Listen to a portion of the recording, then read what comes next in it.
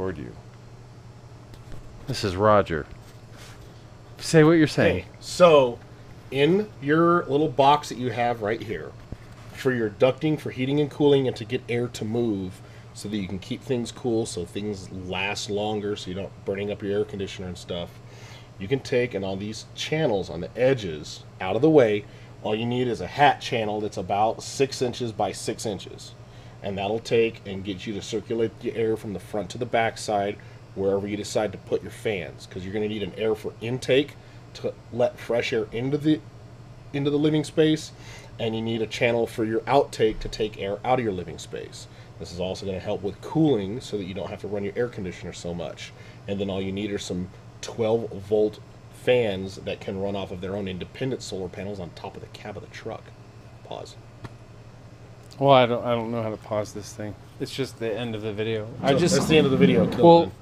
Well, my question is, you're talking about putting it all the way in the front. That's if you're going to take and use that dead space for putting the reefer cover over it. So you have, because you don't want to pull in air from underneath. That's toxic, disgusting air. You want it to be from the top. And you don't want to cut into your ceiling because now you have a point for leaking. I see you're building all of this out of 2x4s. So you don't want to fucking have leaks inside this thing. That's also true. Okay. So that means you're going to have it either on the sides or in the front. It's easier to hide it in the front in a reefer panel. And then that gives you a little bit more space for a couple of solar panels and some small batteries that can run those fans independently of anything else. Damn it, you're right. Okay. And it's not much. You're just looking at the cowling. You're not looking at spending thousands of dollars. So for then, maybe $50 for a fucking plastic box. At this point, then, if I'm doing all of this, I might as well put the actual unit on there. A reefer unit? No, those are thousands of dollars. All you need is the fucking cloaking device. Okay. Okay? All you need is the disguise. All you need is the hider. Because you're going to put a couple of fans in it, one for air to go in, one for air to go out. That covers everything. Covers all of your air ventilation needs, including any plumbing that needs to happen. But all your plumbing can already be done through the floor using stutter vents. Okay?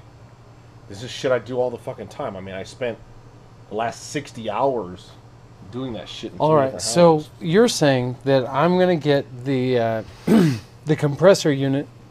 I'm going to mount that in the garage somewhere, and then ductwork is going to go all the way to the front of the truck to bring fresh air to it, and to take fresh air and to take heated air from it.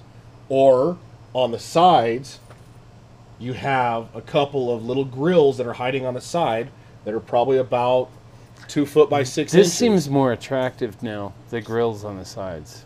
You're still going to want the thing in the front, because the reefer disguise in the front is going to be for your living space air. The grills on the back, on the sides, is going to just be air to help exhaust. Can I just the punch heated air through the ground? For exhausting, yeah. For exhausting hot air, you can punch through the ground, but you I'd still rather have to do have that. cool air. You still have to have cool air coming into that garage. You're going to overheat your air conditioner. And for the heat pump side of it, you can close it up and keep that space warmer.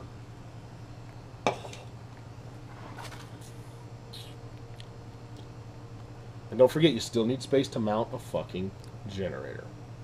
You're going to want at least an 8,000 watt generator to charge, to keep the batteries fully charged when you need them, when the solar panels can't keep up. You know, a lot of the videos I've watched feature a 3,100 watt generator that you can use in tandem to hit that 6,000 watt. That solar panels during the day? Yeah. Go with a 4,000 because it's a more common generator design. But you're saying a full on 8. Full on 8 will guarantee no matter what. If it's a cloudy day, if you're someplace, let's say you're in fucking Seattle where there's never any sun, for whatever fucking reason you want to go there, maybe you want to fucking get late, I don't know. You go to Seattle because whatever fucking reason there's never any sun, you're going to need an 8,000 watt generator to fucking top your shit off. Huh. Run the generator while you're driving. Fuck it. Doesn't matter. It doesn't care. You have it tap in. Is that a diesel? Mm-hmm. Yeah. Diesel generators are a lot more expensive. If you just get a gas generator or a dual fuel generator. That's what I was thinking, the propane You get gas. a dual fuel one, you can run it off of propane because you're going to be running. You can get a refrigerator that runs off of propane. You can get your not your air conditioner, but your heater runs off of propane. But if I can run my refrigerator off of solar, the idea is to kind of reduce as many of the daily costs as possible, so that solar does run everything that it possibly can, and everything else that I can't do during free solar hours during the day. That I can still, Solar powered fridge freezer. There you go. That's as good as it's going to get. Well, that's enough size for me. Yeah. Okay. It's small. You're not stocking up for the apocalypse here. Okay. Well, I'd like to have enough freezer space for all of my frozen ass pizzas, because that's my primary nutrition source, is big old DiGiorno ass pizzas. Then you're going to definitely want your own separate freezer, and a good idea for that would be in the floor under the fridge. Have the fridge lift up and out of the way, and there's your freezer. You can insulate that shit with R30 Armax foam. It'll stay frozen longer and it runs less. The biggest key to refrigerators, the more insulation, the less power is needed to run that refrigerator. Period. You think I should get a top-load big old freezer? If you're going to be getting a ton of refrigerators, yeah. Refrigerators? I mean pizzas. Yeah. You don't have to have a big-ass top loader like that either. You know, that is a smart idea, because if that's what I eat all the time. How about your couch doubles as a freezer? That's actually a space-efficient design that people have done. No, we have it folding out into a second bed right now. That's the only place I've got for a secondary bed. It's kind of okay. But I'll make the space for a freezer that size, man. That's a good idea. I'll just have to. It doesn't need to be a freezer that size. You can get a box freezer the size of your safe. Just a freezer for pizzas. And then you have a regular refrigerator and freezer for everything else. Okay. Okay, and they can go in all the same space. You'd be amazed at how efficient they make shit. And then your furnace and air conditioner is going to be housed underneath the truck. If you come to my place right now, I'll show you the fucking furnace and air conditioner. Well, I have this thing with Corey that we're going to run. Okay, you go ahead and run it and do that. And then I will show you some more shit later on where it can go. But your furnace is a little bit bigger than this. I can't even find the page. See? RV furnace is about that big. And that's a separate unit as well. Separate unit entirely. Runs off of propane. So I need to partition more space for that. Underneath. It's going to go underneath, outside. This is why I got to do the ductwork in your flooring for the heater. Oh man, there's a whole mass of shit. The thing people don't see about the house that you live in is what's underneath that motherfucker.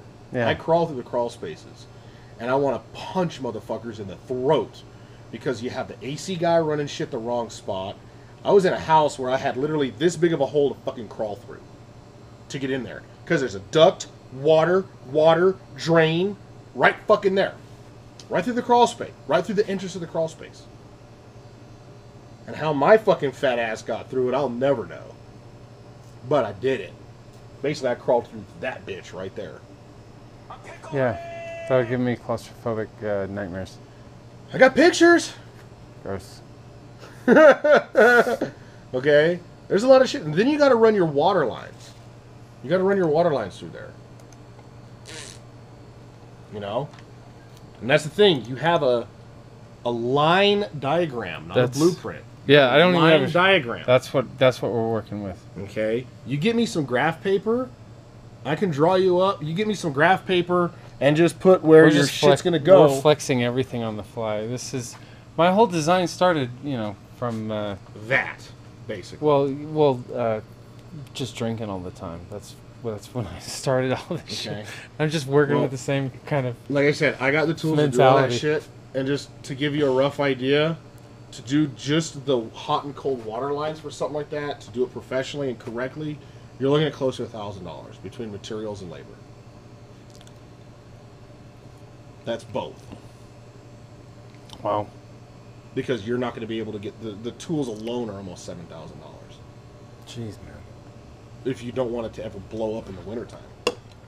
No, that's key, man. I would say that's the first thing. Before you're done with your floor, on your priority list, not blowing up is probably number one. Before you finish getting everything in there and you're ready to put the first thing you have to do is going to be your plumbing. You need to get that in before you start putting in a floor and shit like that. While it's a rough box like what you showed me over there, yeah, that's the time to start doing your plumbing like right now. Otherwise, I'm going to want to cut your fucking throat to have to get through shit to put your fucking plumbing where it needs to go. Otherwise, your fucking water lines are going to be outside exposed to the elements. And we all know what happens when you freeze a fucking water pipe. And so you're saying you think that it's going to cost me $1,000 to do all of the parts and labor just for the plumbing. That's just your water lines. That's not your waste lines. Your waste lines are easily another $500. Parts and labor. Wow. That's not your tanks either. That's just getting your fucking hoses to where they gotta go, or your fucking... What do you mean that's not the tanks? What does that mean? Your tanks are gonna be probably just to buy your tanks. Just your fucking gray water parts and labor for all the shit, not including the tanks themselves. Exactly. Yeah, once we get the tanks mounted and shit. No, I was looking. Water tanks they're not free, man. Not free on eBay at all. Clean water tanks are fucking expensive. Yeah.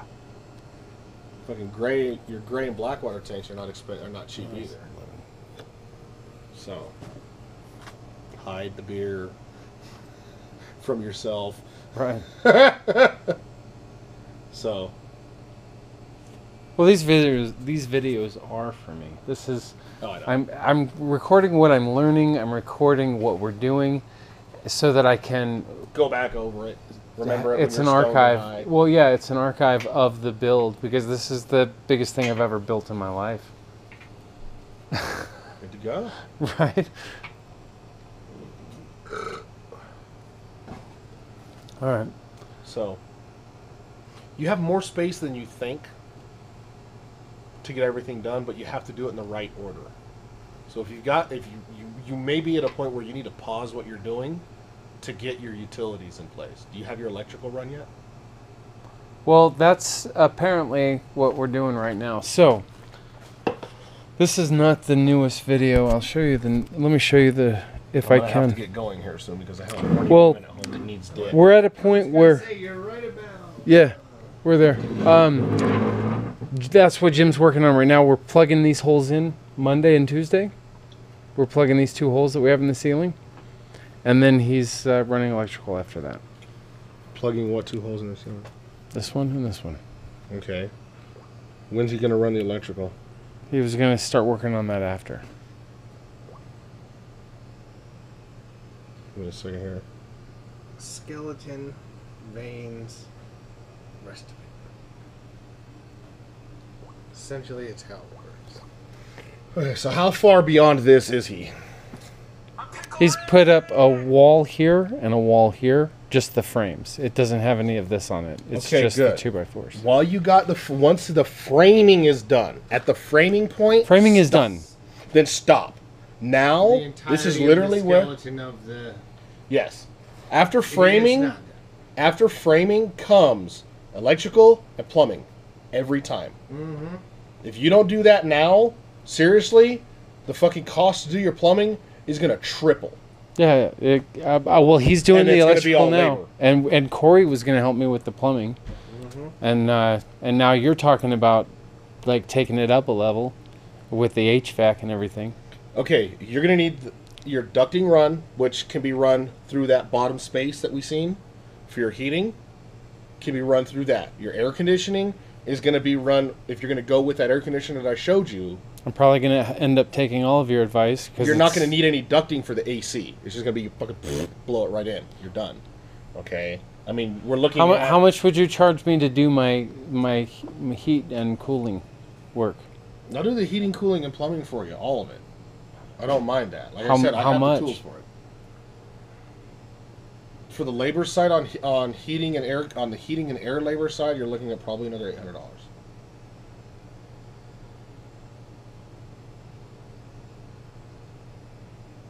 And that's making sure it's all done right. Right. I want to get with Jim because, like, I technically already paid for all of these services. With Jim? Mm-hmm. Okay. So you're going to have to dock it from him. Hold on a second. Hey, what's up, Ron? I can't. I am we'll just end that picking at heads his- with a friend right now, and then I have to go finish laundry. What's up? All right.